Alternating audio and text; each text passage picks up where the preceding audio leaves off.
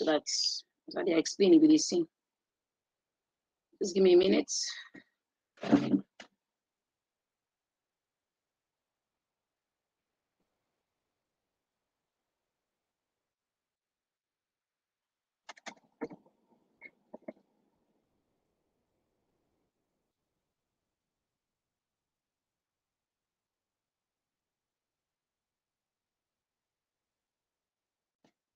Okay, Mr. Sharon.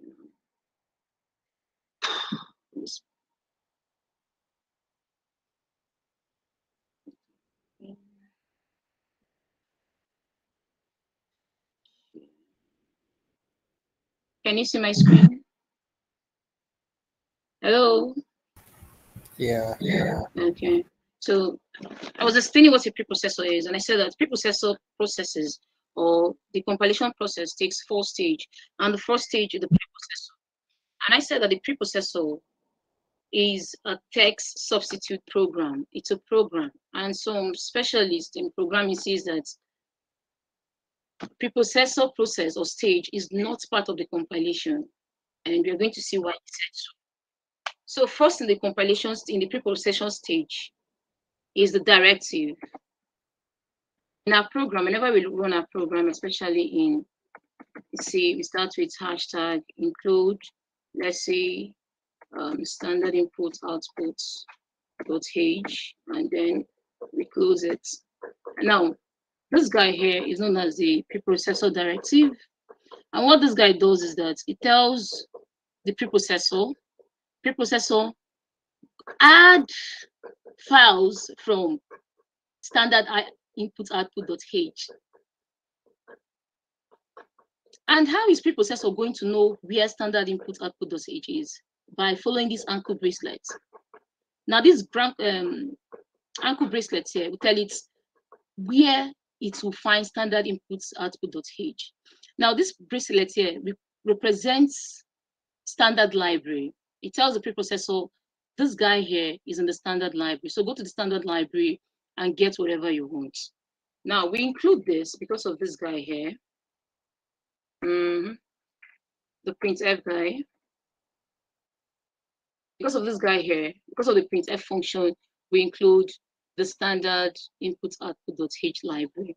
Now, without this direction, our compiler will throw an error whenever we try to compile a file without the standard input output.h.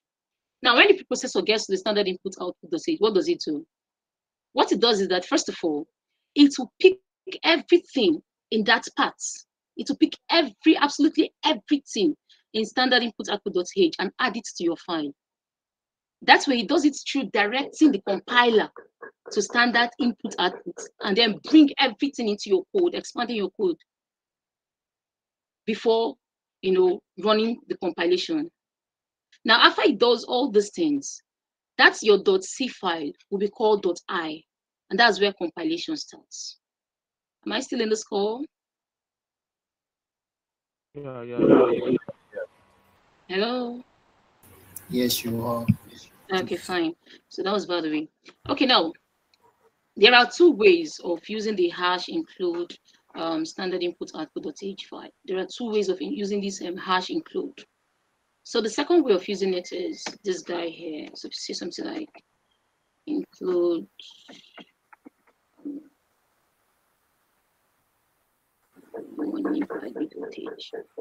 include let's say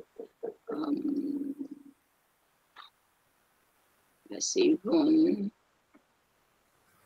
dot, let's say .p. Let's say run.p, something like this. Now, what this guy here is telling us. Hello. Yeah. I have a red wavy line under my run.p. Why? Because I don't have this file anywhere in my folder. So the ID is telling me that you don't have this file anyway, but I'm going to create this file and then we'll do some practicals. Okay.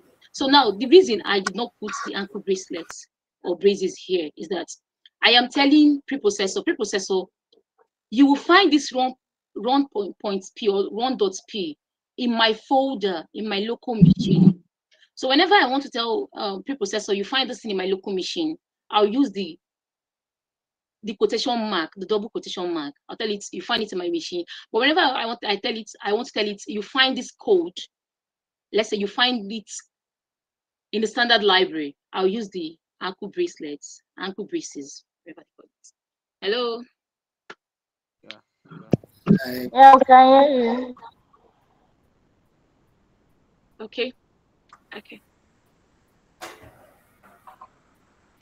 I would like us to actually see what happens when we run a file and maybe stop it at the preprocessor stage. Can we still remember how we are going to stop a file at the preprocessor stage? Hello? Include dash C. Huh? Dash C. That's okay. Oh, let's see.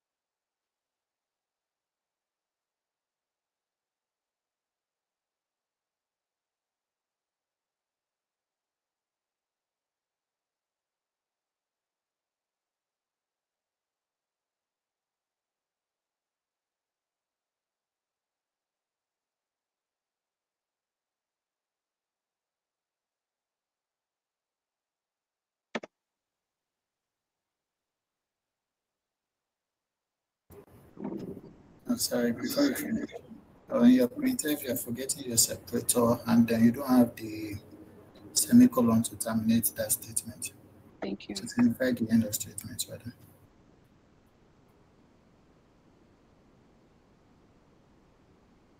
Hello, you don't have the return type.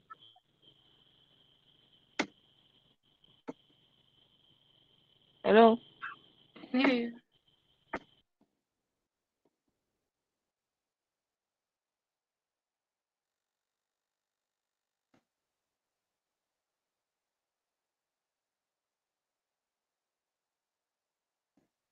Okay, so I was asking for, okay, somebody said that C, right?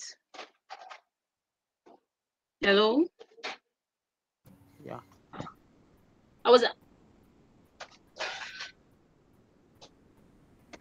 Yeah, we can hear you.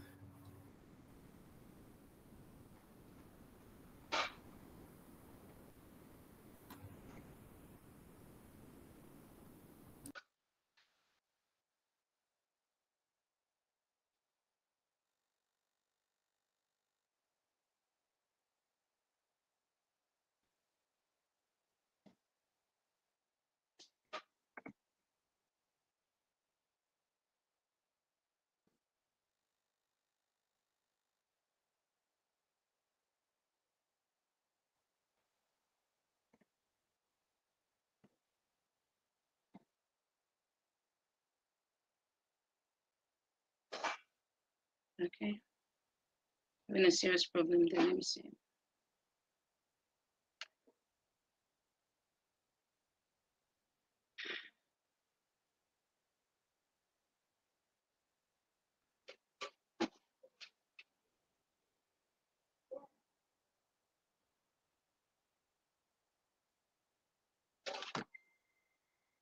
Sorry about that, please.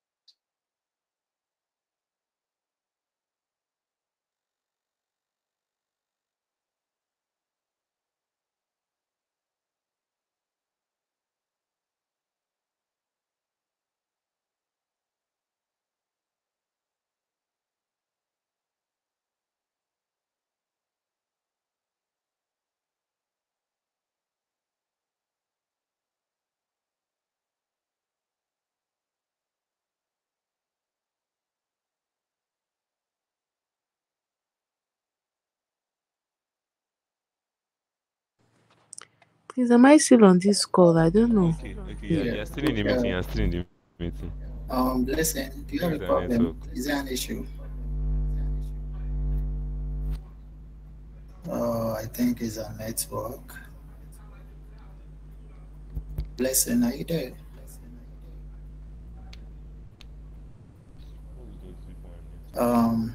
Okay, you guys don't panic. Just give her a minute.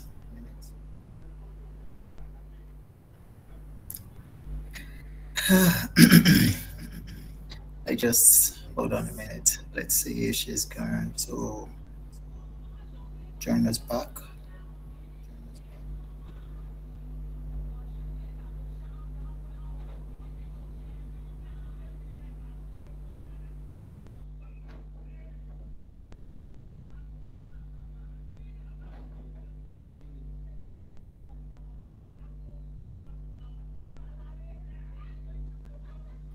So, okay, probably she's going to join back. It was definitely a network.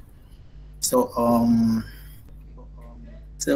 before she joins back, let's just keep ourselves busy with some questions.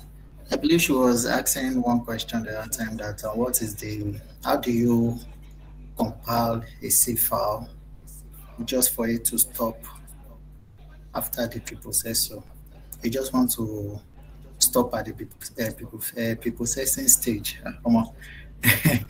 You just want to stop at the preprocessing stage without compiling. How do you compile the file? What is the flag option accompanying to that can help you compile a C file, and stop at the preprocessing stage? Anybody? It's something you've done before. I think that was your first project on C. Okay, someone said GC flag C. Is that correct? Is that correct?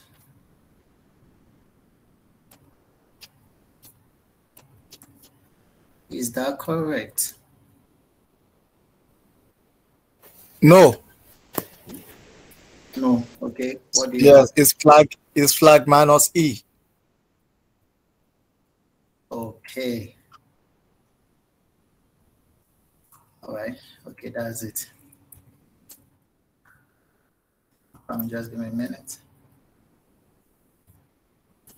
So I'm not sure if the resource person is going to come back. So like I said, if you've forgotten all this command, there's a way you can check. This one is just an option flag that is added to the GGC command, which is going to probably you're trying to do something. GGC comes with other flags, comes with so many flags. Okay, you can just look up the manual. You can just look up at the manual for GGC to see how you can compile. What are the options flag that are accompanied with the GGC compiler? Okay, so that's just it. Just run on your terminal, just run man. E stands for manual, then followed by any command that you want to look up at the option flag, then you see various of meanings to it. So,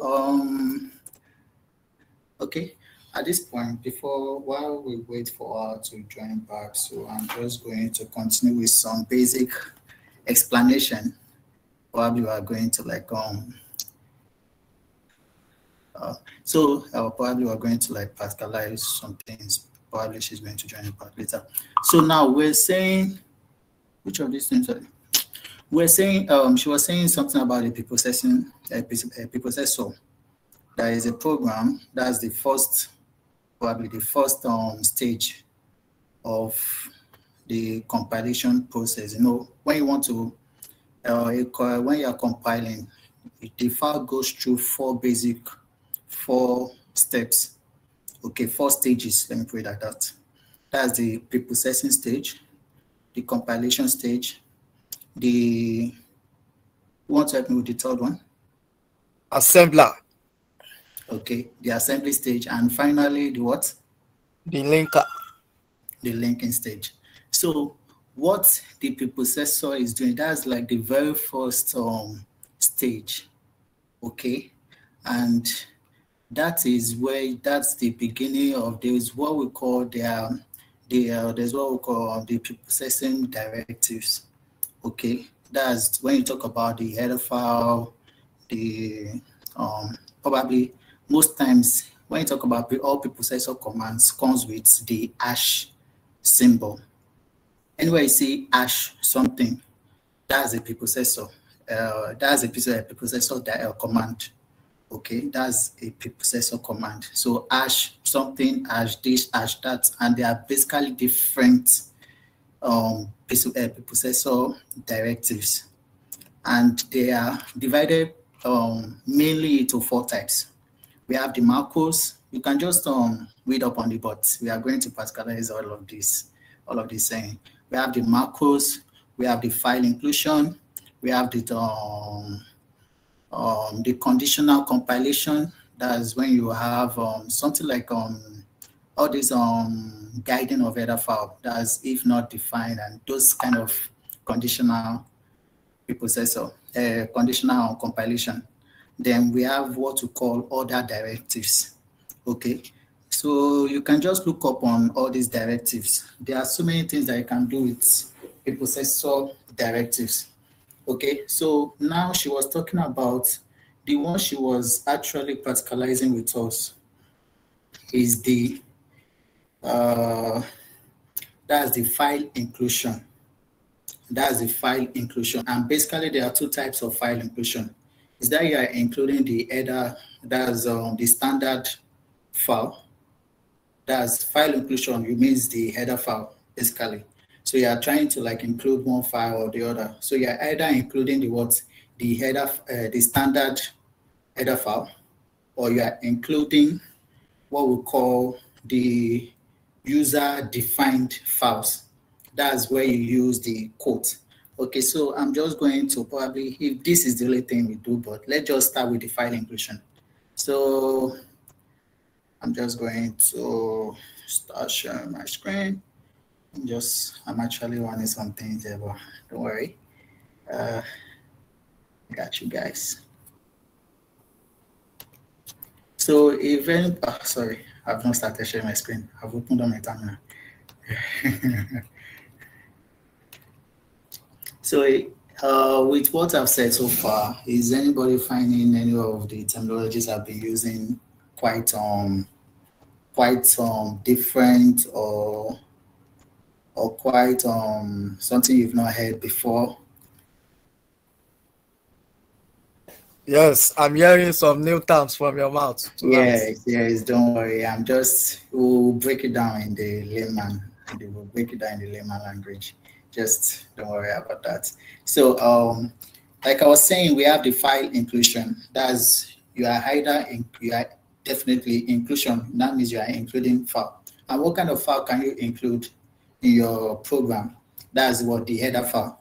And the header file can be the standard file or the user-defined file.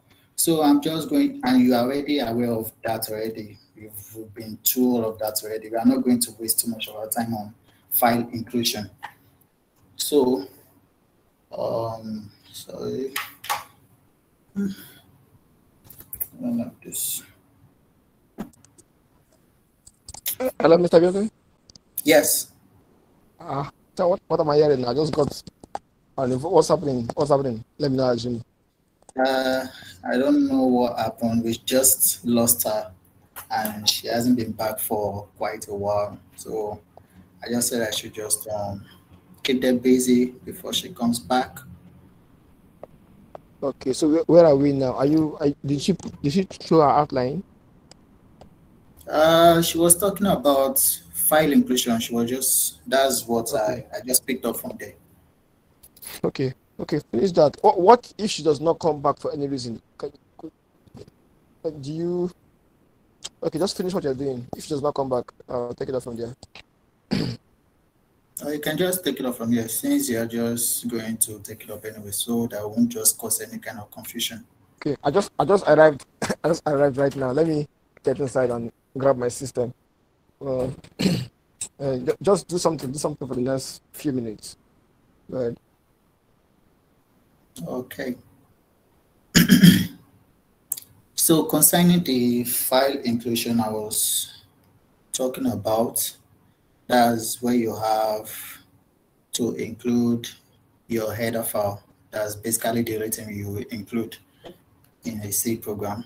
And header file is either you are including the standard header file, or you are including the user-defined what header file.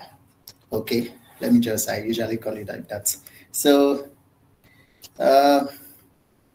as she was doing the other time, so let me just do this. I don't know whether she was going to this like having this thing here. So let me just go to cohort. What you call it? Cohort 9. So CD. Okay, I don't have that.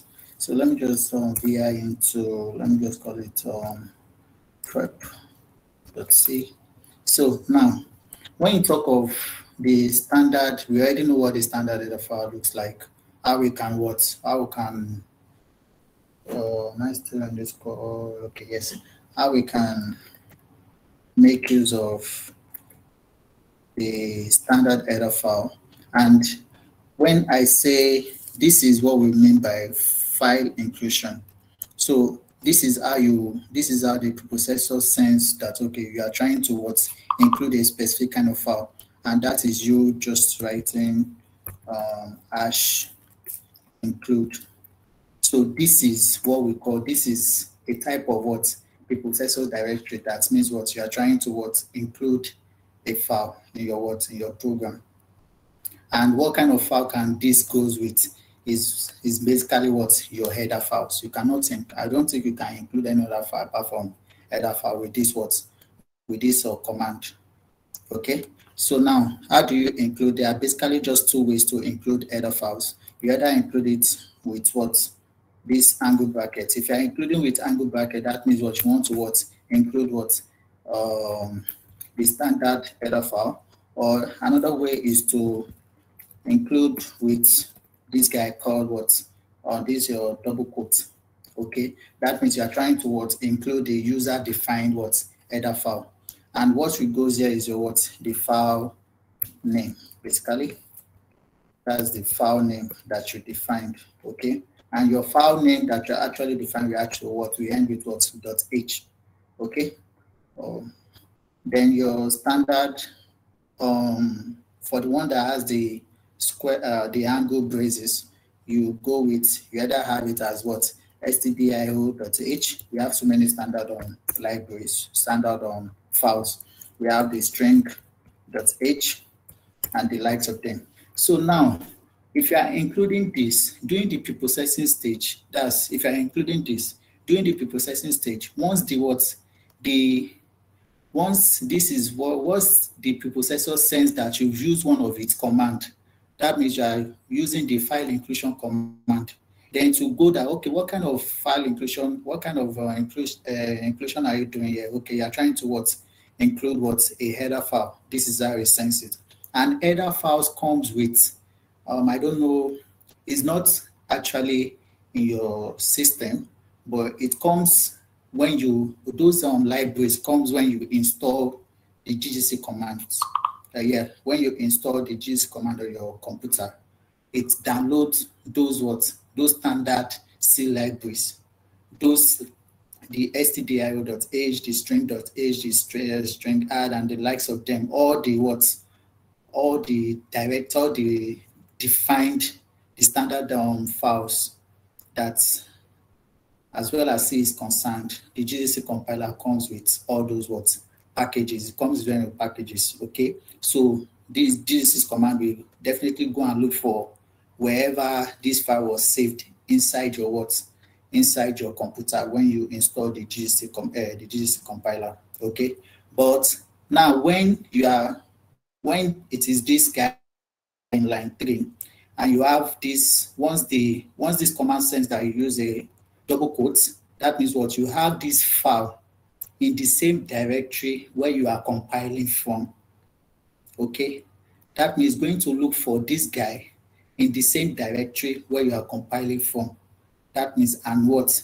Continue with with the program, okay? And continue with whatever the program is. I don't want to take too much of our time. I don't know if Topman is ready to take charge. I don't want to go too far. Yes, my sister now. Okay. Trying to. So I hope you understand the file inclusion now. I hope the file inclusion is clear. Yes. Okay, very good. Yes, it is. And there are other preprocessor directories that I mentioned. Can someone remind me of one? If you have a good memory. I made mention of 4. This is one. What are the other 3? Anybody? Yes, we have compiler. No. Nah, that wasn't what I called it. Thank you very much. Macros. That's another type of the preprocessor directive. Sorry, okay. macro what? Macros. It is called macros. Okay. Don't worry. The boss Topman is going to do a very good job on how to what you need to understand with macros. Okay. So does anybody remember another one that I mentioned? Okay, let me give you an hint. You mentioned conditional compilation. Yes, that's the conditional compilation. That's where you have the if not defined, if those end if and the kind of stuff like that. Include guard. Yeah. Is someone saying something? I said include guards. What you're explaining? Include. This include guards. doing. Is that not what doing? Include what? Please help us to summarize all the 4 in the in-call message. Okay. So I'm just going to help you guys to type it all out. So we have basically 4. So the first one is we talk about macros. That's okay. Let me just use catalog. So macros. What am I typing? So macros. Then we talk about file inclusion. Then we talk about what's the other one? Conditional compilation. Okay, Topman is getting ready. Compilation. And then we talk about, then the other categories we just say other directives, okay? Because those other directives you can print the name of the file you're actually working on. They are defined. I think they call it defined directives. Okay, we have defined. Once Topman starts. So directives. Okay, those are basically the 4 that I know of. So others or other type of directory that are not what these guys are being said here. So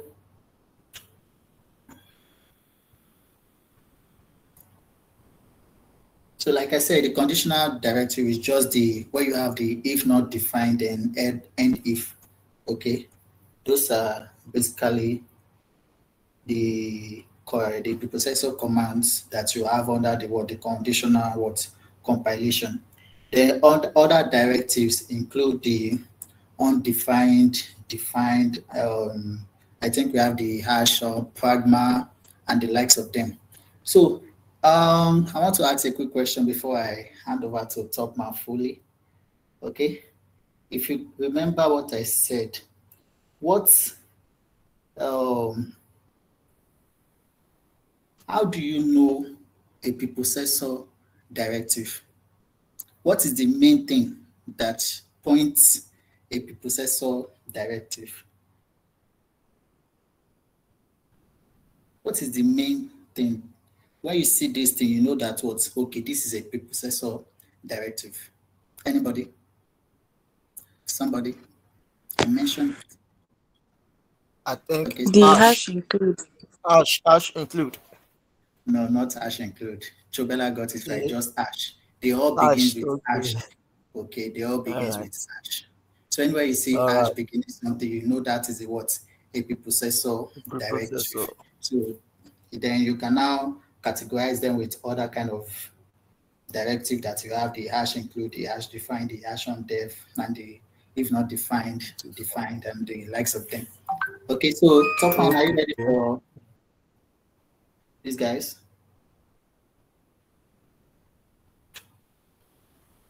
All right. All right.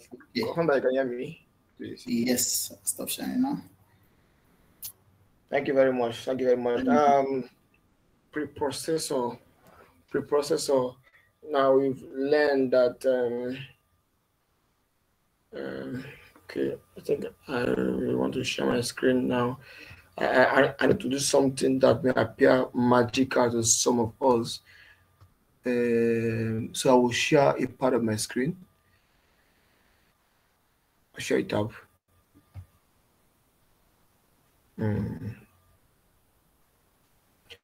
Mr. Brother, you have access to my. You still have access to my whiteboard, right? Yeah, I should. Then you have to like send the link again. So yeah, sure. Okay, you've not. I need to be. Don't worry. Let me just look for it in my Jamboard. I should be able to see it here. Which one of them? What is the? Please add as a cost. Add as a cost. Add. Okay. I'm going to share my screen. Yeah. Sorry about that. I'm just going to. Where is Joseph? Okay. Yeah, done. So, okay, I'm saying okay. Yes, I still have access. I think it's the one with WQSNZC have, right? I'm not sure.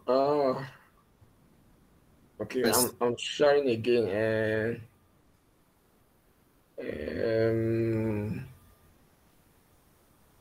Follow me, share, right? The one that you wrote some kind of preprocessing, compiling. Okay, you have access to this one. So check. You can see this, right? Try writing on it. Let's see. Okay, I've seen this. I've seen share permissions. Right. Let's see. Right on the board.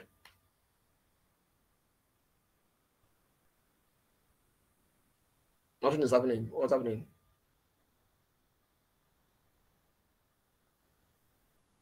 Are you still in the call, or is it me? Oh, I can't hear anything again. Confirm. Yeah, I'm here. I'm back. Sorry, I closed the wrong tab. So hold on, let me go to. Okay, I can see you. You appear there. You join. So just write something on the screen. Let me just confirm that you can. That's good. I didn't say you should draw your village. Okay, bush. It's okay. So you are going to be operating the screen. I want to drop a question. So while they are attending to it to be operating there, I'm sharing only that tab. So I won't be seeing what you're doing actually. So that's like that's good. Talk to me, class. We know about 4 stages in compilation. Please, I need us to, not one person. I need I need one person to name the 4 stages. That's 5 different persons. One person should name the 4 stages in an orderly manner. Then 4 other persons should state to explain what happens in those stages. And as the person is doing it, if it's wrong, observe him, call the person to order. So just do that. While you're doing that, let me cook some soup here. Okay, we have Stella's hands up. So Stella, talk to us. Can I talk? Stella, The first stages. The first one is the preprocessor stage. The second stage is the compilation stage. The third stage is the assembly stage, and then lastly the linking. Okay. So sorry about this. So you said the preprocessor. Sorry about that. Preprocessor. I hope you're using test. Yeah, sure. Then the compilation, if I hear it correctly. Yeah. Then what? The assembly stage. The assembly stage. And then the linking, lastly. Stage. And what? The linking. The linker. The last stage is linking. And I just put it like this. It should have appeared. So did she say processor stage? Is nobody observing anything there? That means you all agree. It's for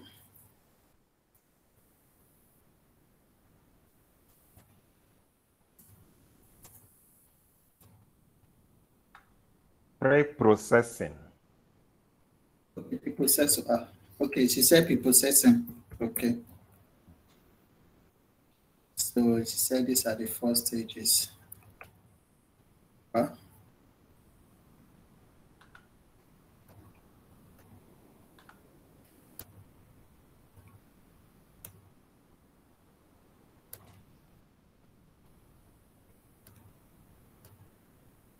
Who was the person that answered that question, please?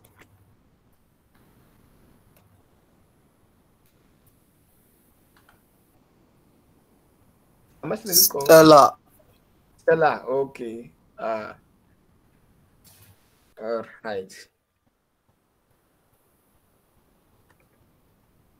And what happens in the preprocessor stage?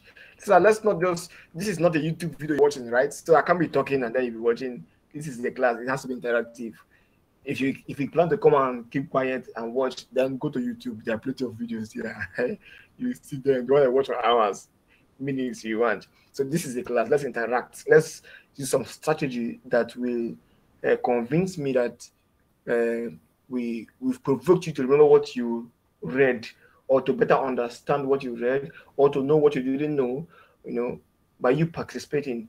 So what happens in the preprocessor stage? What happens in the compilation stage? What happens in the assembly stage and the linking stage? Because all of us wrote this project. Someone's hand is up. It's raised. Oh, I thought I saw your hand raised. So what happens? The first person take the first one, preprocessing stage, and then what happens at the compilation stage? What happens at the assembly stage? What happens at the linking stage? Let's be real with this stuff. Mr. Bonaventure, your hand is up. Yes. We have Bonaventure. Yes. So the pre-processing stage is the very first stage. This is where the compiler goes through the codes and start doing the expansions. So all of the comments are being taken away, and then all of the macros are expanded. All the preprocessor directives you gave, like all the standard files included from the standard libraries, are being expanded, and all the macros are also expanded. This is what happens in the preprocessing stage. So in summary, it kind of looks through your code and then takes what is important for the next stage and leaves the rest. That is how I would say it in layman's term. That's beautiful. Can I add to that? Yes, sir. Please go ahead. All right, sir. So I think it takes the code and include it in the header file to see if the code we have written is included in the header file. So if that is done, then it take it to the next stage for compilation. Thank you, sir. Thank you.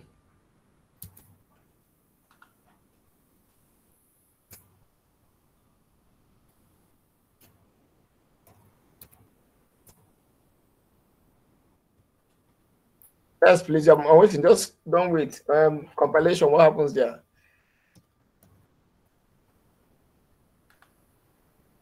Who is there? Anybody that wants to help us with the compilation state?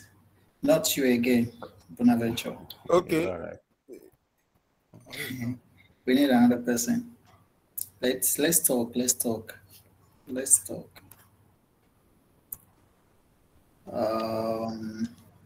Ezekiel, or let me. Okay. All right. Okay.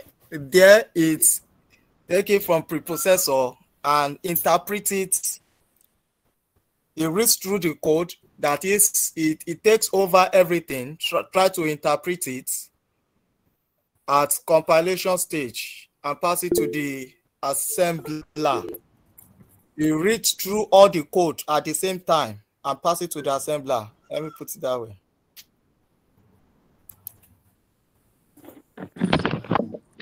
Can I add to what he said? Okay, you can add. At the compilation stage, this is where the compiler breaks it down to object codes and converts it to breaks it down to machine language, because when we write the programs, write it in human understandable language, so it breaks it down to object codes and then sends it down to the assembler.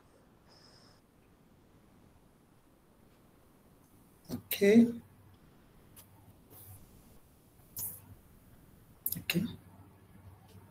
So any other addition or objection?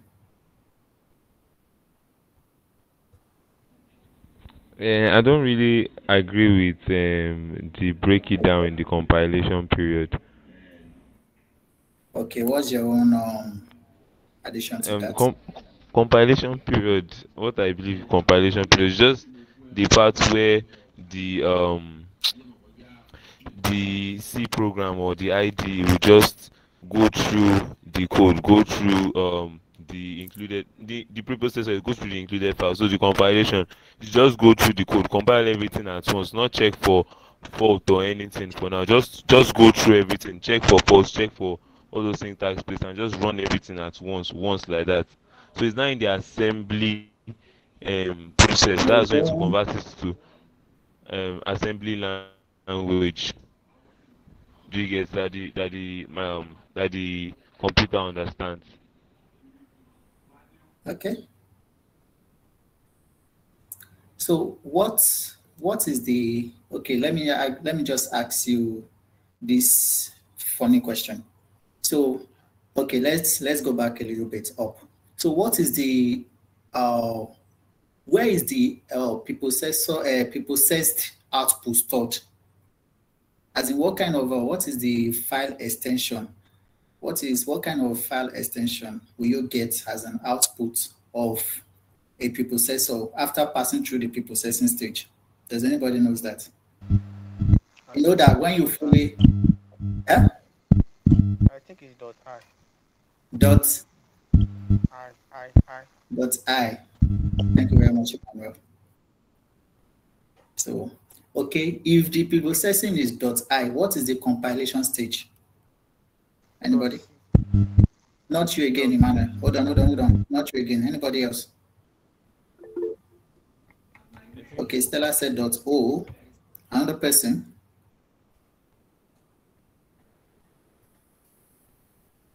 It's .o. It's .o.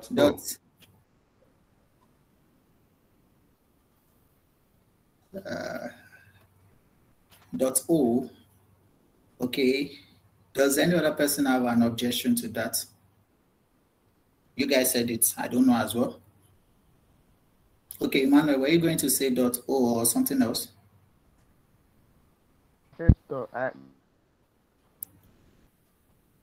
I'm thinking of .c. .c. Okay, Emmanuel .c. Okay. So let's see. I'll just assume that we have, so let me put it here. We said, I'll leave it here just for reference, .c. Okay. So what happens in the assembly stage? Anybody? Come on, let's talk Hello. to. Yes, Lorraine. Good Talk to evening. us. Yeah, good evening. How are you doing? I'm fine. Okay. At the assembly stage, Yes. the file that I was gotten from the compilation stage, that's the .o file, the object oriented file, code file that was Where is gotten the .o file gotten from? From the from the compilation. compilation stage. Okay. Is then in the assembly stage, the assembler accepts it, then convert it to low level machine language, that is this binary number 0 and 1, because the computer can only understand zeros and 1. So at the assembly stage, the assembler will now convert that object oriented code to convert it to what? To machine language code, which is 0 and 1, before the linking. Okay. So what kind of extension file do you get as an output at that particular stage? I think it is .a. .a. Wow, impressive. Okay, .a. Don't worry, we are going to clear everybody's doubts today. So let me just put it here. So Lauren, thank you very much. So anybody wants to add or subtract from what she said? So Lauren, .a. That's for the assembly. Think, hello? Yeah, I can hear you. I think it's .s. .s. Okay. Small letter. Yeah, so Ezekiel .s. Let me just, I'll shorten your name to Ezekiel. Sorry about that. .s for assembly. This is the way Are you using the board right now? I'm not using the board. So for the last stage, linking, any other person?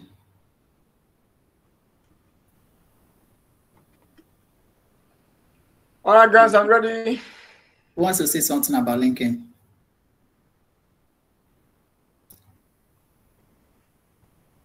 Okay, just to clear your doubt concerning the file extension questions that I asked, the only thing you guys got right was the preprocessing stage file extension. Yeah. Nobody got the compilation stage file extension.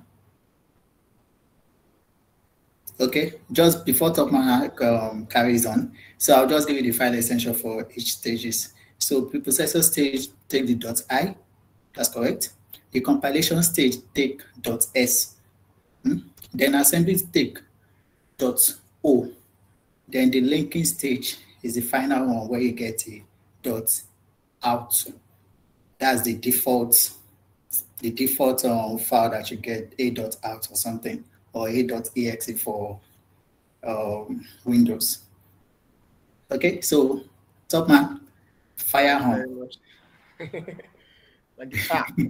You can make your research and read more on. Repeat what you just said. You say compilation is .what.s.iu. Yeah, so I will just, okay, I'll help you type it in the in-call message. Better. Let us learn.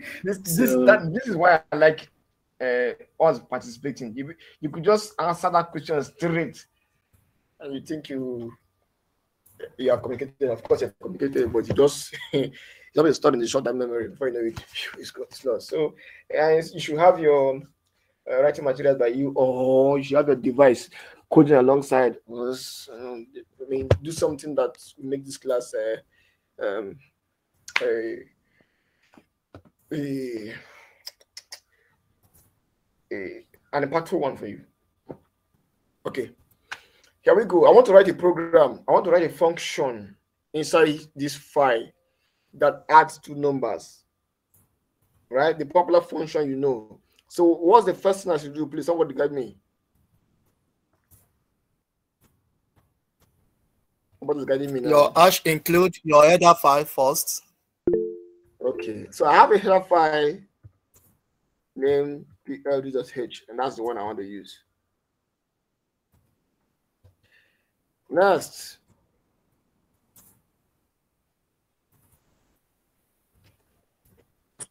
You declare Your entry point. your entry point. Your point.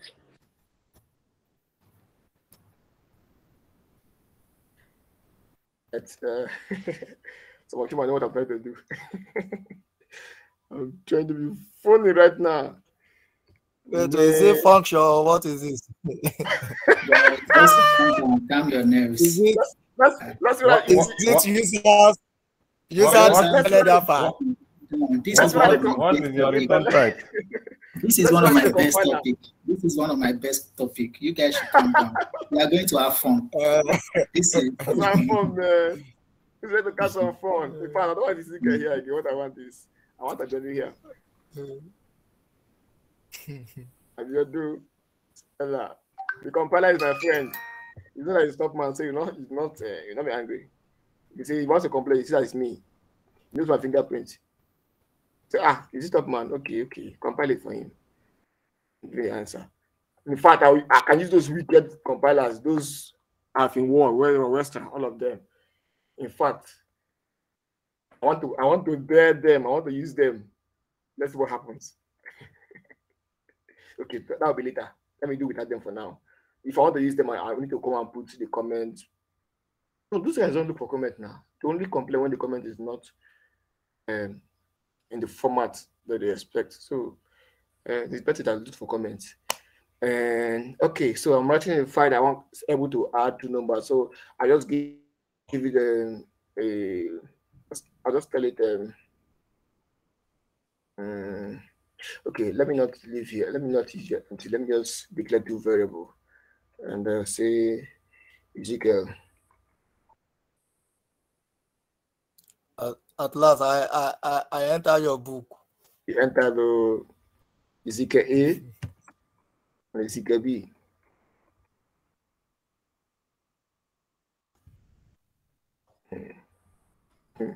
If you want to try it on your computer and see what will happen. I'll try it, yeah. You see, we have different results. And I'll tell you why. You just enter How about return type? And when we are coming. So I want you to print F, say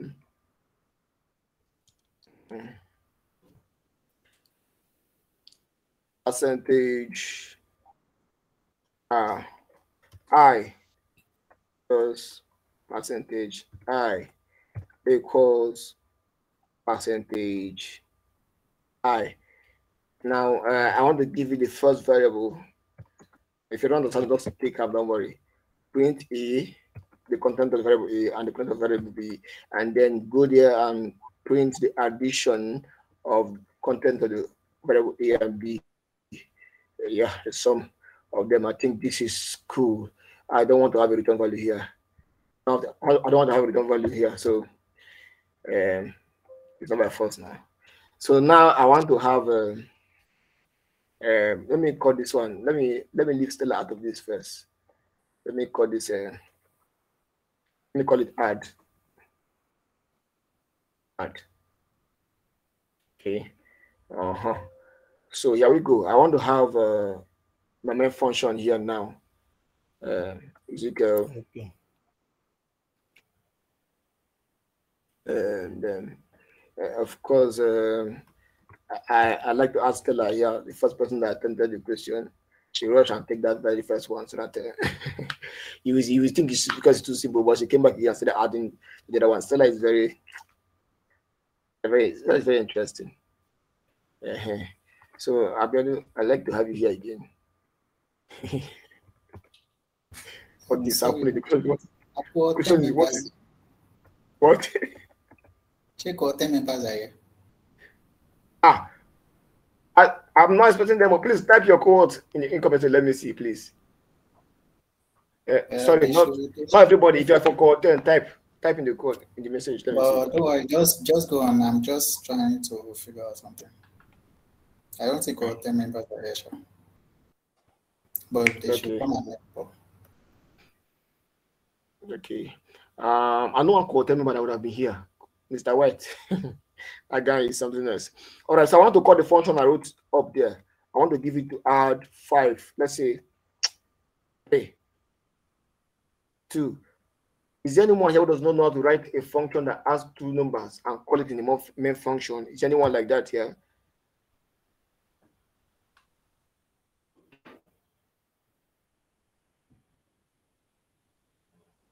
Man, then enter the code though. Oh my God. What is this? That's the issue now. What is happening here? What is happening here? What is happening here? Okay, at this point now, I want to unshare and share my entire screen. Right? I was sharing in a particular place. I want to share my entire screen right now. So I will stop sharing first. And then I'm going to share my entire screen.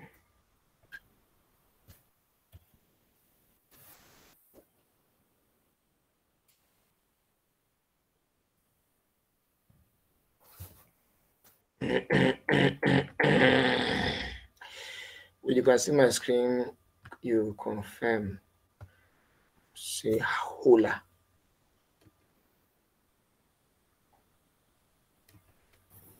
Yes. All right. So that's the program. That's the program I just wrote. And this is my terminal. So I want to now see whether our program will run. And Isabel, I want to call those headers of this council of headers. What do you think?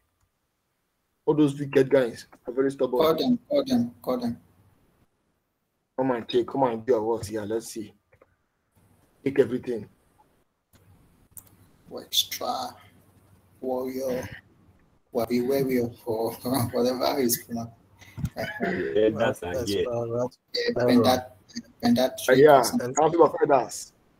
You find the smallest fault.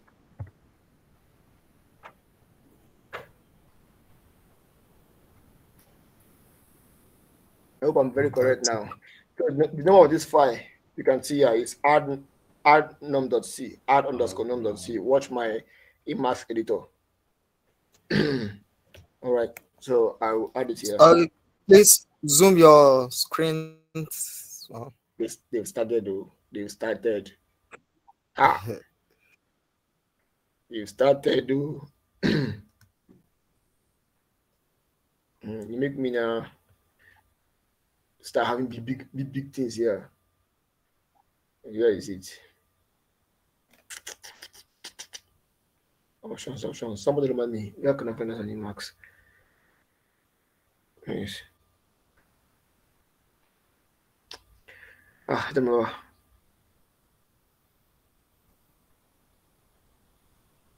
Does anyone cite the option? Default font. Set default font. That'll be save options. Customize Emacs. It should be here now. New options, save options, top level, what. What's the button option?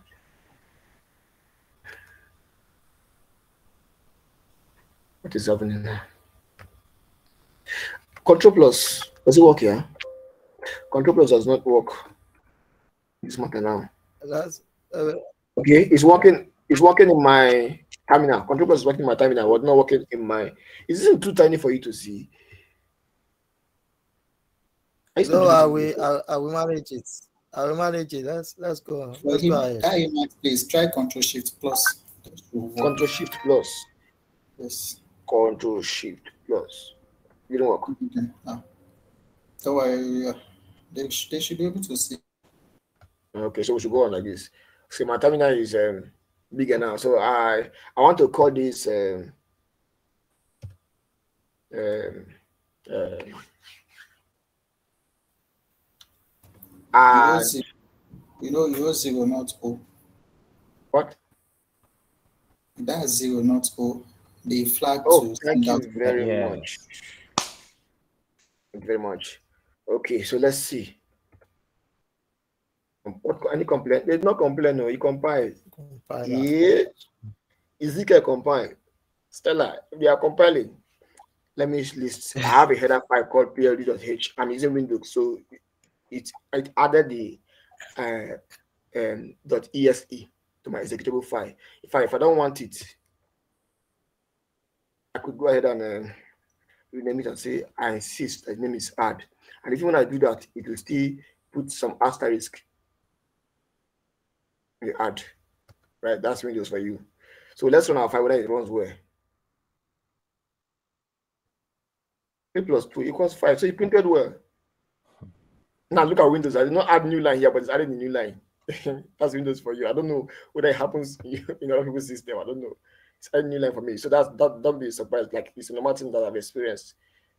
I've not had a new line, but it added for me.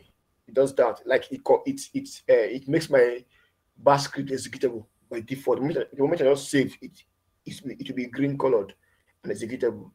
I don't need to be in change mode. That's what I've experienced here. And some few other things too. So that I'll just explain it so that it doesn't look so strange to you. But you don't want to mess with a learning system. It will do exactly what you ask it to do and not even help you modify anything. Okay, so our program run 3 plus 2 equals 5. 3 plus 2 equals 5. So what happened here? How did this rubbish make sense with the compiler? How did this That's the question. That's the question. So someone is even here. So I've not even include stdio.h. What happened here? What happened here? Can we see your pld.h header? You're a very smart young man. Yes. Now, let me go ahead and call another function that does not exist and ask you to add 5 and 3. In fact, I want to print the result because this person is going to be able to print the result. So I say print f D, and I close that. I say, okay, let me just say 5 plus 3, 5 plus 3. I'm putting the video myself now. 5 plus 3 is equal to percentage D. And then I pass this as the variable from which it should get the result. So let's see how hard we're able to add these numbers. Will it work? I will go and compile again using those headers as well too. So I'll save this, go to my terminal here, call back that command that I use in compiling it, and compile again. Let's see. No complaint. That's wonderful. So here's my you can see that is add.exe now. This is the one. But I don't want it there, so I was doing what I did before. MV. And of course, you can go and rewrite the other one. This guy now, with this command I'm doing here now, it will now go and form a new file. And this environment does not allow 2 files with the same name. So it will now go and overwrite the content of this one and save there. That's why MV is used for rename. It's not actually renaming, it's moving something into something. Or moving something into somewhere. If that place does not exist, it creates it based on your specifications. Okay. So list again. We have add. So let me run it. Add this. Okay, now it has respected itself. It's not printing new line again. It's reminding me that it's not printing new line. So let me go back and put the new line. I want to put the new line after I want to put in there my function, so my function will bring the new line 5 here. So backward slash, I'll save it. I'll go back to my terminal and compile this. Not backward. One slash, right? Slash. Oh, thank you. Now, those errors would have caught me now. So I will compile this again, and I will still go and do that renaming because I don't want to do that exe there. So I will run it again. So the first line prints 3 plus 2 equals 5 because the function has been defined to print percentage I plus percentage I equals percentage I. Then the second line prints I was the one that gave it the string 5 plus 3, but I didn't give it this. I gave it something that looks like a function, but now in capital letter. Right? And it's not the function add I use. It's not this function add I'm calling. To prove that, let me change the name of this function to sum. Right, I'm call this function sum. So you know that I'm not calling the same function sum. Right, so I'll save it. I'll go back and run this thing again. I will do the renaming again. Change the content. That's it. So I'll run it again. So sum, my function sum is summing two numbers. Is something capital R is adding two numbers again. ADD. You see that there's a standard library function that adds two numbers. With Bonaventure Ezekiel tell us. So somebody rightly said that we need to see what is inside my ld.h. Let me use VI to open it this way. ld.h, where are you?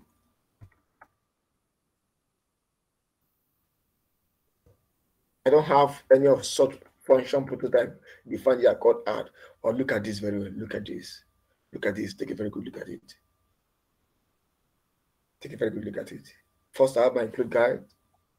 And I told the compiler that anywhere you see Ezekiel, what I mean is int.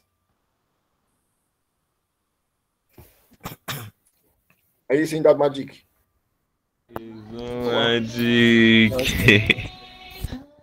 The compiler, I know you don't have sense, but anywhere you see Ezekiel, what I mean is int. So do that.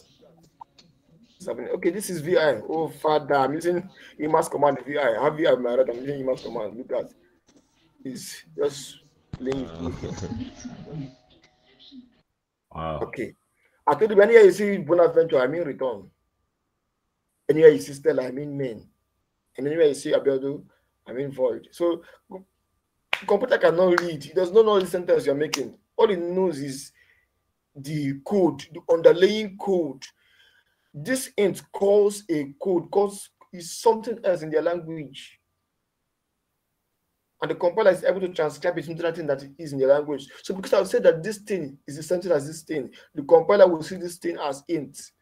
That's why what we have here was int A. This line 3. What we have here is int A and int B. What we have here is void. That was why I did not return anything. Now, I didn't have to include stdio because inside this pld.h, I have in line 13, you can see, I have said put stdio.h, put it there. It's there. So when you call pld.h, it's carrying stdio.h already. I don't need to add it here again. Now, I'm showing you several things at the same time, but I'm going to break it down. Time is short. I'll see how far I can go. I'm showing you different things at the same time. I'm showing you both a function like macro from line 9. I'm showing you define directive. These are called preprocessor directive. Preprocessor directives. Let me write that as a comment. Yeah. Oh, VI. You're not friendly at all. I'm very friendly.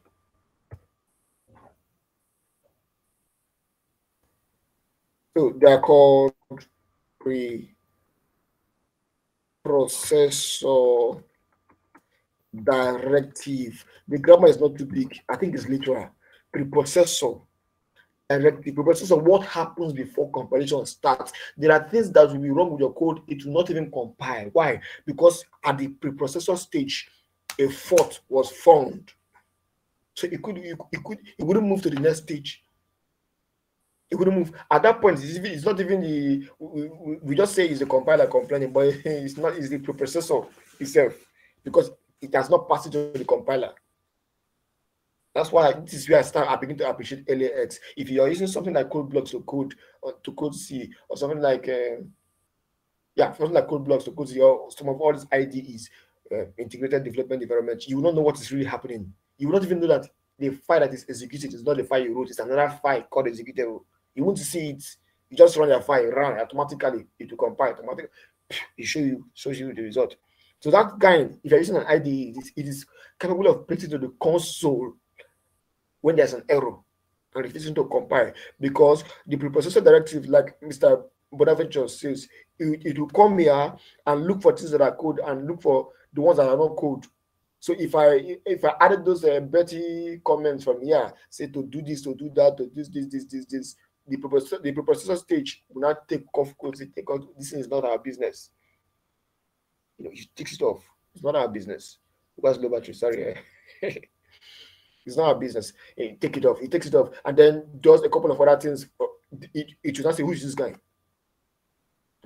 It is the processor I will say, who is this guy? The include literally means include this header file. If you say, who is this guy? It will go and find the guy because of the double quotes I put here, which means find it inside this same directory. It will go and find the guy and go inside the guy and say, yes, what is your problem?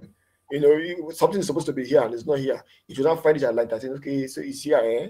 It will not include it. Now, it will not be putting stdio.h. It will be putting the content of stdio.h. In the sense that it will come here and see that, okay, this thing, because it will find this thing. When it goes to here, say, what is printf? I don't know what printf does, though. Okay, let me take it again bit by bit. It gets to this point. It says, I greet you. It passes. It comes, say, what is Abiodun? What is this? He now sees that, okay, this guy has it too. You now go here and check. So Abiodun. So Abiodun is something that's void. You do not ask what is void. Now you understand what void is. Yes, so it will pass. It knows that you're supposed to give anything you want to give here. Anything you want to give here. It comes, what is Ezekiel? It refers back to the header file. And this header file will refer it to where you defined it. And then he sees that Ezekiel is int. It comes back, it passes. Now when it gets to printf, he says, what is printf?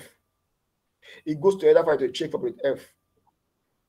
Header file will direct it into it accesses the content, and there's nothing here defining printf, except that there is a header file here that contains what printf is. It will not go inside this header file. We did not write it, so it's somewhere.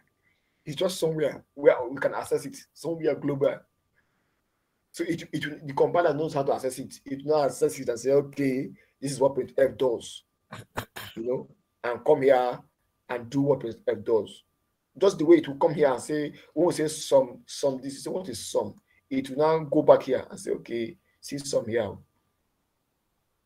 I didn't declare this prototype here because I defined the function inside the same file where I wrote the main function.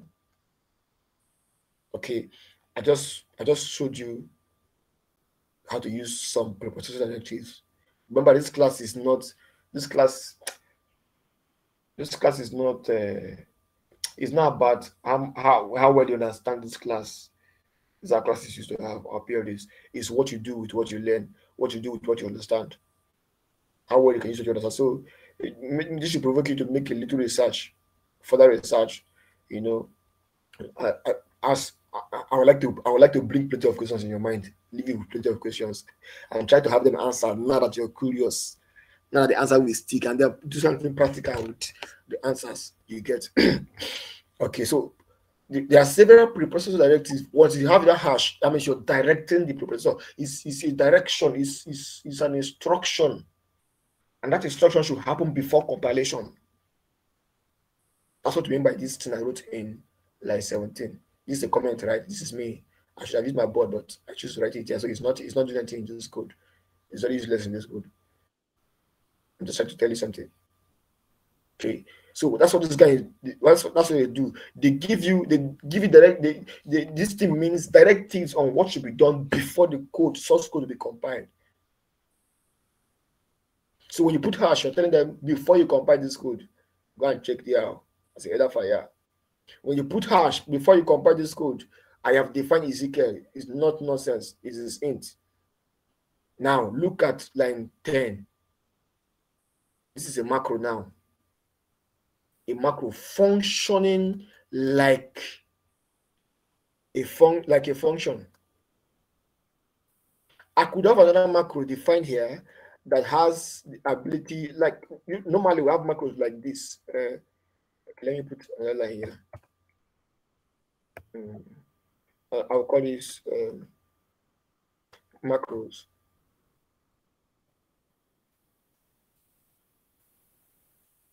Of course, the macro. I want to be a macro. Let's say can someone give me a constant, please? Any constant? Pi. Thank you. So in C, it is conventional to use capital letters so that you will not mistake it. Now, if I had used small letters, somebody will be looking for function somewhere. So what is this now? But we are programmers and there are conventions, there are standards. So any programmer who sees this thing, anyone who programs in C very well and sees this thing that is in capital letter, the person will not suspect that it's a function. He will not start looking for a function prototype somewhere. The person will know that I'm talking that this is a macro. You know, a macro defined with some preprocessor directives. So pi, let me call it how did I spell pi now? Pi, right? Yeah. Yeah. Good. So what's the value of pi? 3.14. 3.14. Yeah, 3.14 to 2.7. Okay. Now, once I've done this thing and save, let me receive this first. And this thing is saved. Now, anywhere I call pi in this program, because PLD.h is included here, it will automatically, let me see. I could perform like any I don't know, there might be people who don't like mathematics. I would have done some calculation that requires the use of pi. So you see that our pi will work excellently well, our pi will work excellently well. So this is a macro. I know you can imagine what will happen, but just not to assume that all of us understand what will happen. Let me define another macro called speed. Let me call it what? Speed. No, let's do something simple. I want to go simple. Let's say, let me call it n. Let me say n is equal to 10. Okay. Okay. Let's save this. So if I go here and ask this guy to print, what print F here and say print, why is it having to go? Print F. I say print as the D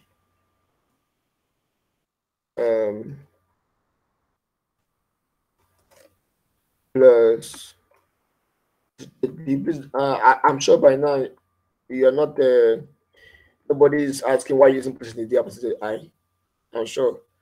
But you know that in this particular case they do the same thing. There's actually a difference between them, but in this particular case they're doing the same thing. Right? Maybe I should let us brainstorm. After now, I'm going to ask you what's the difference between percentage I and no, now that now. Okay, how about 39 minutes? Yes. Maybe I will take a pause. I will ask to find out what exactly is the difference between percentage I and percentage D. What can D do that I cannot do? You know. So I shall say that you are doing practically here to find out. But let's pipe low for now. So I want to do percentage D plus percentage D equals percentage D. And I hope you know that it must not be only variable that we pass here. And so the first percentage D, I want to say n. I want to give it n. The next percentage D, I want to give the number. So n is supposed to be 10, as we have defined.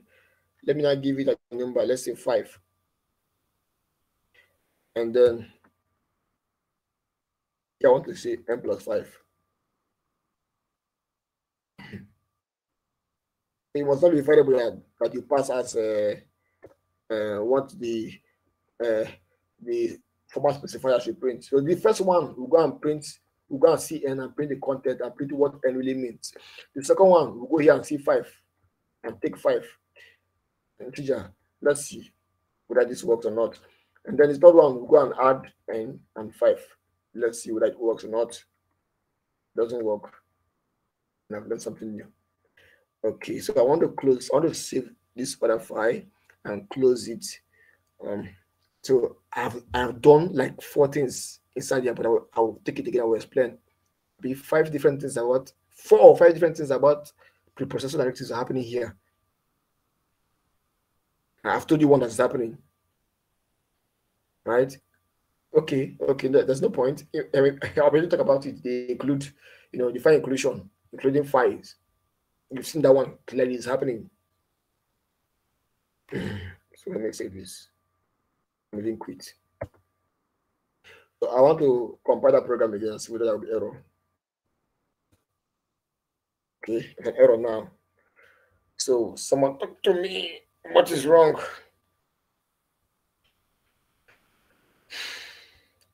What is wrong?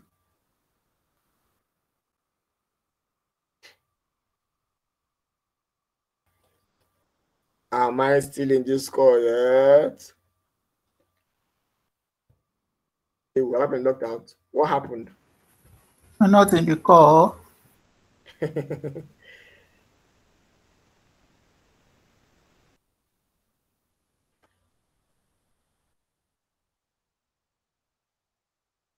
What went wrong? Why didn't it work? Oh, I've not been here. I'm doing something else. What's happening? This code refused to compile. Because we define n to be 10, we're changing the value of n. Did you change the value of n?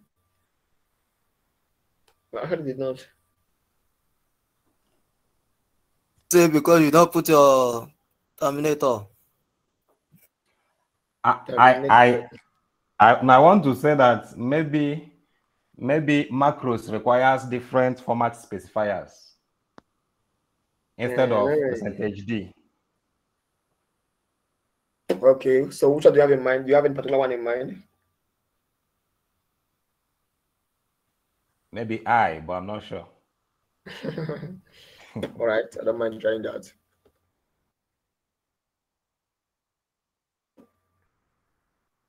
This is not the macro per se.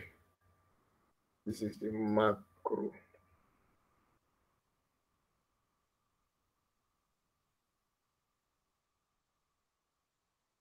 Like it doesn't. There's something I'm thinking right now. Well, let me not conclude. Let's go. Are you sure it's not this headers that is complaining this thing? Let's see. GCC PLD. So it's the headers. Answer of headers. The equals to is not needed. Where? In your header file where you define the macro. Yes. Thank you so much. That's right. Yeah. So why this guy compile? I want to print error for me. I don't want to compiling the header file. I don't want to print. Are you serious? Yeah, nah. I didn't know. Very interesting. Compile header file. What does he want to run?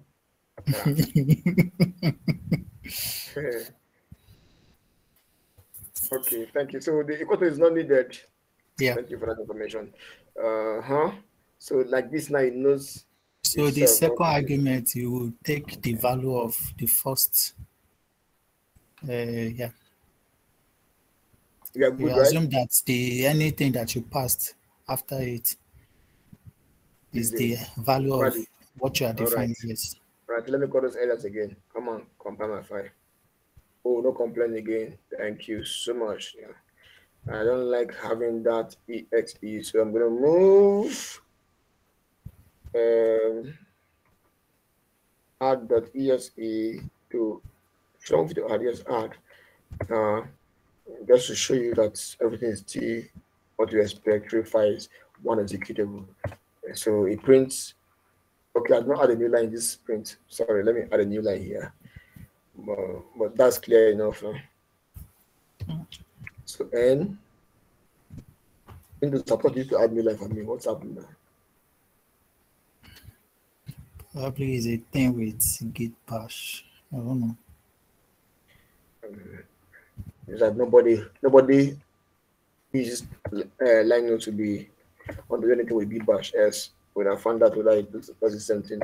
Yeah. All right. So it says 3 plus 2 equals 5 for this line 11. For line 12, it says 5 plus 3 equals 8. You've seen that before. Now, because we define the macro n to be 10, it says n and it's not 10. Something close to defining the variable, but the reason why they use uppercase letters in C is so that your fellow programmer will know that it's not a variable, it's a macro. It's a macro, not a variable. Okay. Let me go back to that guy and explain some things that are happening there, or some things that happened there.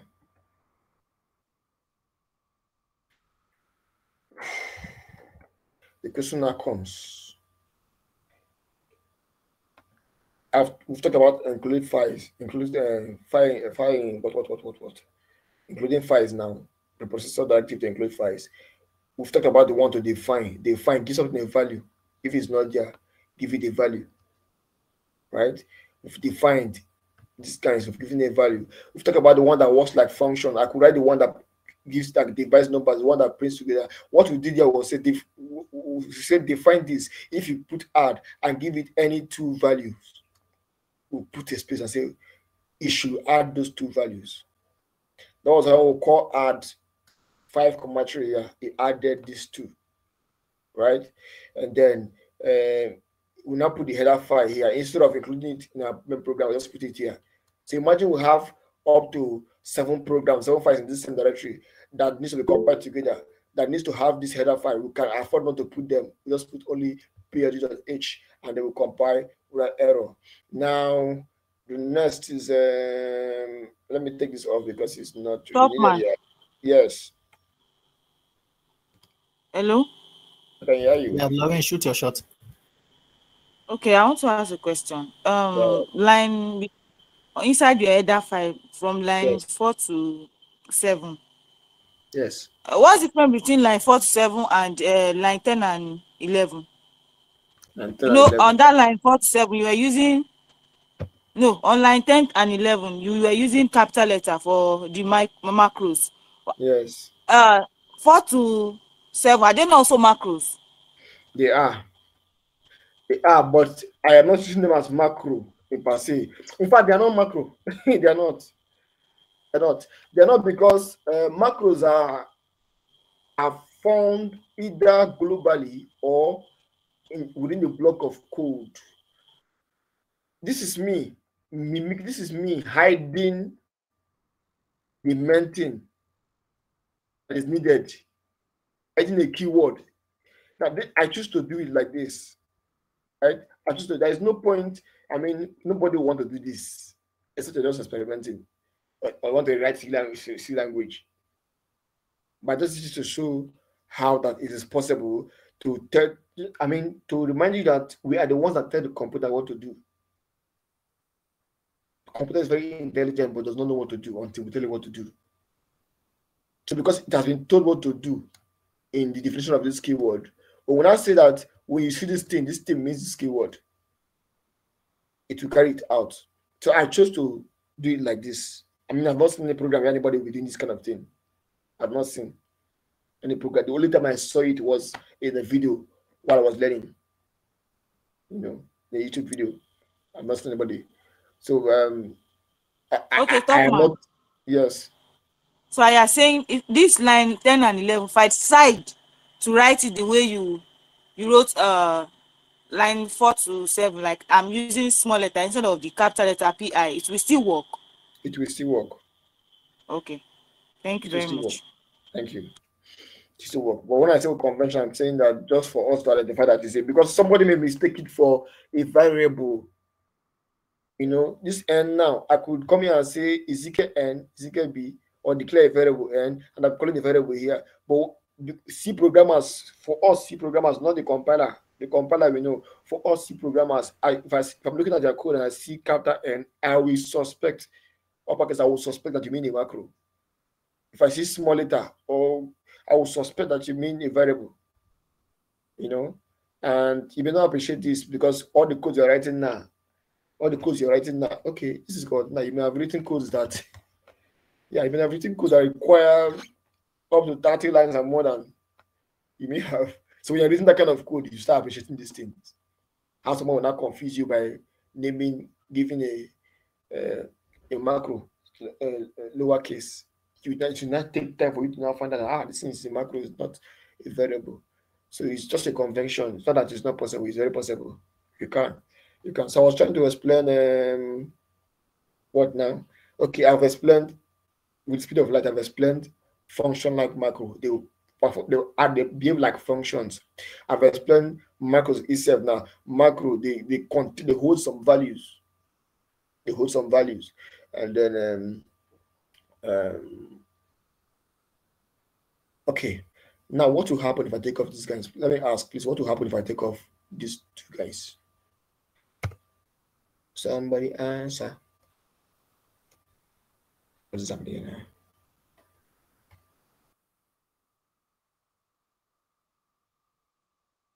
Okay, I don't want you.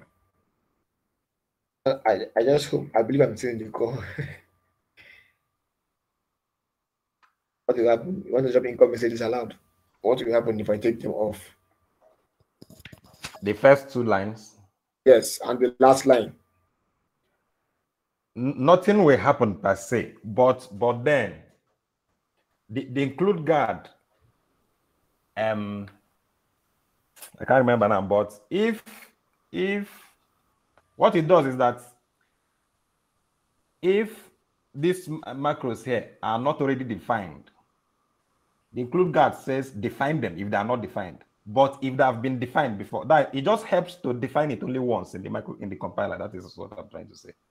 So Wow. so if you take it out, it will still work, but it will keep adding will I say redundancy now in the compiler. So okay, can you explain this in a way that someone that was a footballer yes, and read agriculture science in school, but decided to join ALS? We understand it. That is the problem. So who wants to do that? Mr. White, you want to help us? Mr. White from call 2. Your friend Manuel White. So which cohort again? Are you scared? You're every year Python class, you're learning. You're learning React, you're learning HTML, you're learning CSS every year. Only. Okay, so let's confirm whether it's correct, right? Let's confirm whether this thing will work. Right? So I'm taking like this off. But should I leave it? Should just go with what you said? Nobody is talking. That means you agree with him.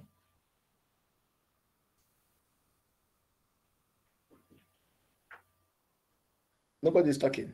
Okay, there's no point trying now. So that's our assignments. Try find out in what case do we now need it, because I wanted to create such a circumstance. I hope I'm still in this call, please. Yes, you are. Yes, you are. So I wanted to create a circumstance where that include guide would be needed if what he said is right, or he was the one that said it, or I didn't say anything. If what he said is correct, we would have created a situation where that include guide would be needed, and created a situation where we could do that include guide even with plenty of things in our header file. Okay, I'm going to push this to Git in case you want to access it later on. Any questions, please?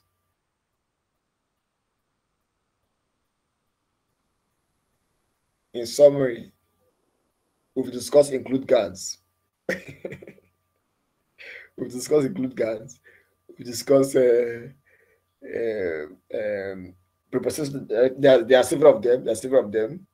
Yeah. In fact, there is one that can suffix for this, or suffice for this, suffice for this, that can do what this guy is doing.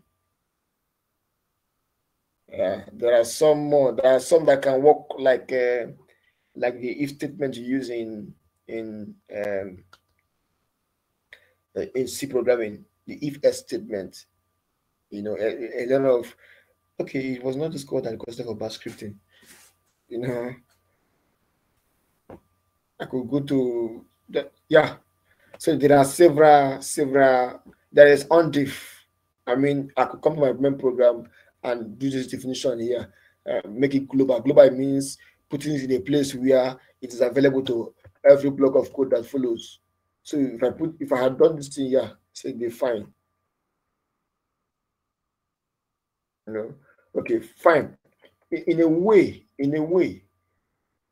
is it is global in a way here because it's in a main.h file. So if I call it here, it will do it will print out. Okay, watch this. Let me use the ondiff. The ondef on what now? Come on. Okay, so I say a hash ondiff.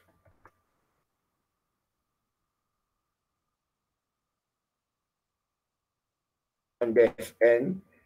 So I'm saying undefine it, move everything that was there before, make it null and void. So after this, let's go and see whether our n will agree to print again. And so I will close this file.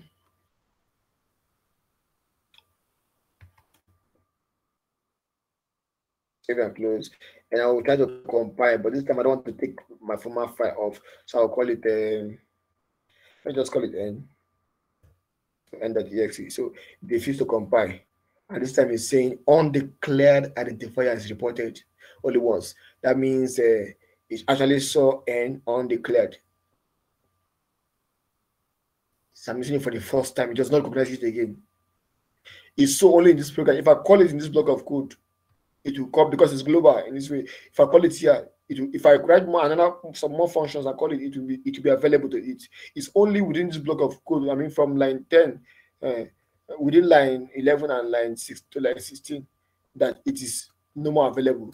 So you can do this when you don't want the value that is there again. So I can come and give it a new value here now. So they fine. Let's see whether it will clash with the one in the PLD.h file. See what happens. That's in about global variable and local variables. Okay, now this is a local macro. It was global, but I took off the global value, and I want to give something local and say 5. So now if I say n is not equal to 5, it means that this n should print 5 plus 5 equals 5. But let's see whether it will work. So I'm going to save this, and I'm going to try to compile again, and I'm going to call the name n5. If you compile, even with all of those errors, so it should be n5.exe. That's it there by the right. And now I'm going to run it. It's printing well. And then for the last line, this is for line 13 of my code, of my source code. This is for line the instruction at line 14 of my source code, and this is instruction at line 15 of my source code. Now n is 5, no more 10. So in this program now, because the program is executed left to right, down, up to down, you know. Right, so when it gets to this point, n does not have any value. It gets to this point, n9 is 5. It continues throughout this program, n will be 5 until you redefine n. Until you redefine n, you need to undefine it and define it again. So that's it. We've touched now. There's several more things. A couple of more things to know about preprocessor directives. But in summary, it's just about about the process that happens, what happens to your source code before it is compiled. You know, the processor stage, compilation stage, assembly stage, and linkage. What happens before it is compiled? That's what the processor is about. What Hello, happens first? Topman. Yes. Sorry for disturbing once again. Sorry No about problem. that. Don't be So I want sorry. to ask, That's all right. for line 11 and 12, Yes. let's say that's line 11 is not there. Will it Okay. still work?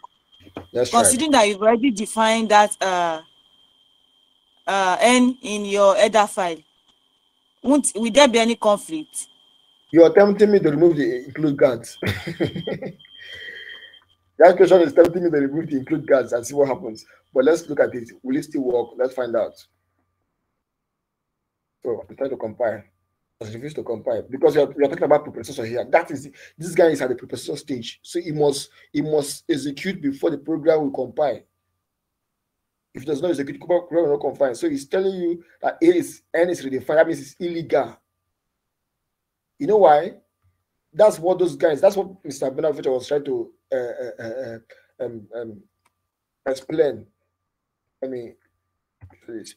Now the fight based on these guys here are the guys that are stopping you. Am I correct? Someone correct me if I'm wrong. But these guys here, they stop. It is illegal to define anything that is already defined. So we say if not defined, then defined. So this if not defined, I've seen it that it's defined. So it can't define again. So the things that are here can appear once. If I had multiple programs, right, there are programs that has the ability to call this header file twice. That is here. You know, so something that's been defined, you don't try to redefine it. The only way you want to redefine it is to undefine it first and then define it again. So there are programs that, okay, for example, if this program now is calling include.h already, assuming it was okay, let me explain this one abstractly. No, let me stop here. I believe you understand because you didn't ask me a question at that point. You understand what include are doing. I believe you do. You can go and make a search. You don't. Let me stop here. So at this point, we've covered much about preprocessor directives, what they are, what they do, and there are a couple of more things to know about them. You want to go into more details. You want to practice with want to practice the use of certain preprocessor directives. You're free. Just look at your notes again before the next project will appear tomorrow, and do what you can do about it probably tonight. So, any questions so far? I want to push this to Git. You can access it if you want to later on. You could.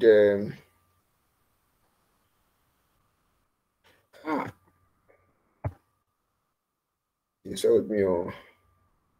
Okay, I don't like pushing particular files to Git. Except LS asked me to do so.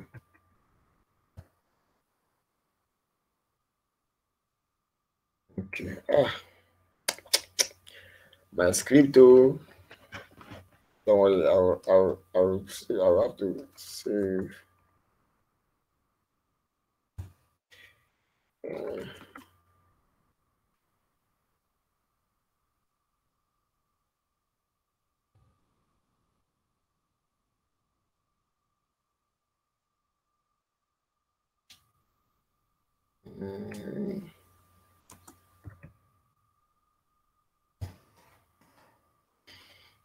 Okay. Please, if you have a question, you can ask. Every question you can ask.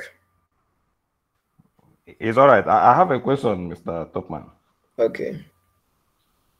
Is not on preprocessor source actually. Oh. But is from this linked list we are doing now in cohort 9. Okay. So I just want you to mention the concept this thing falls on, so I can now do research.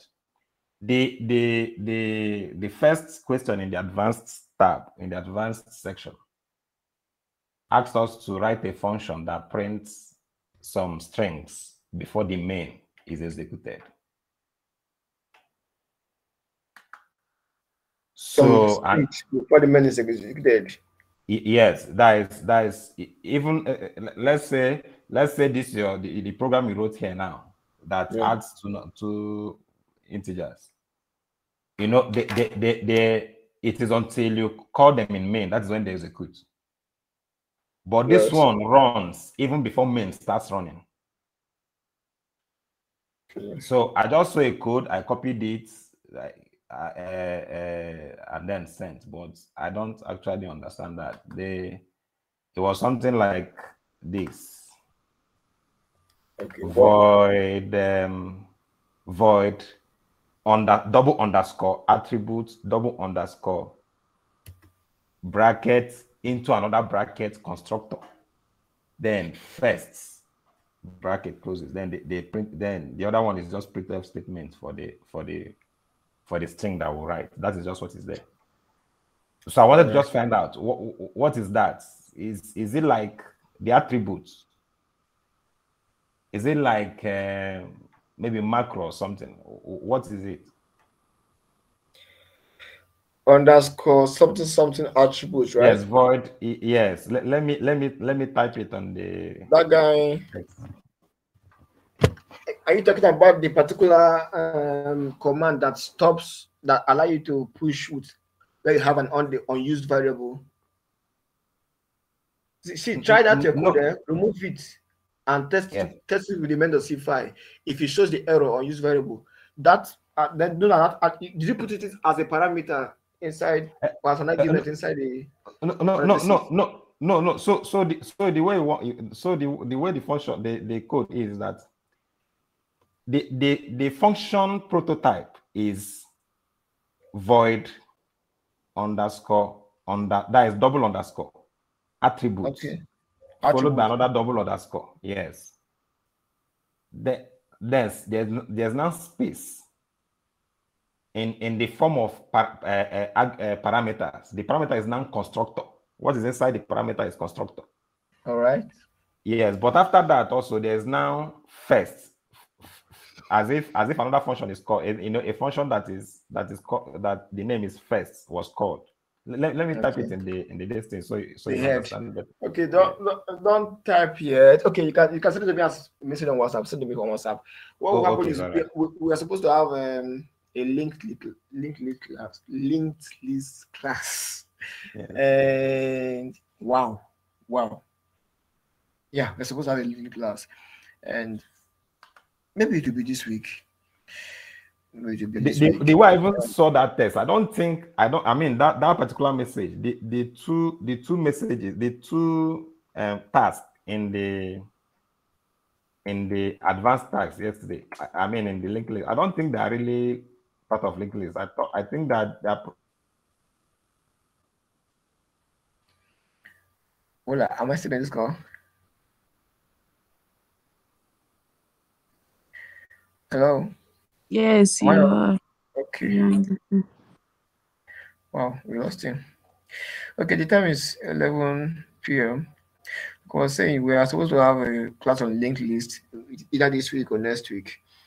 Yeah, I'm supposed to take a class on linked list, and we probably need to take meet twice or so, or once, and then all the classes you've had this week, I'm planning a code tribe special meeting so that we'll go and code, we go and take LLS problems and solve what we've learned so far, you know. And what he's saying now may take the next 2 weeks or 3 weeks for us to attend to it, because if we have that class this week, then maybe by next week we attend to it. But if you have the class in the next 2 weeks, then next 3 weeks. Remember, we don't meeting deadline or the score is not at all our reason for. It's not at all the reason inspired our PLDs. Not at all. we are not in haste to battle any point or discuss any concept. So at this point, I want to draw the curtain. Thank you all so much for coming out. Thank you all. Wow, someone is recording this. Someone has been recording this. Do you have the time to watch all the things you record? Good day. So good night, though. Thank you very much. Thank you very much. You have other questions, you can drop it in the group. Drop it in the group. Let's talk.